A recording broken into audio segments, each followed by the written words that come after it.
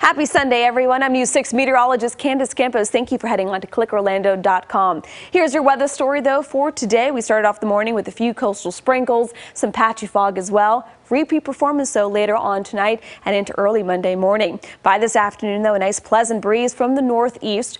Nice mild temperatures as well, with temperatures still into the low 80s. So we have that nice easterly breeze, nice mild conditions across the area for today. But we're awaiting the approach of this next front.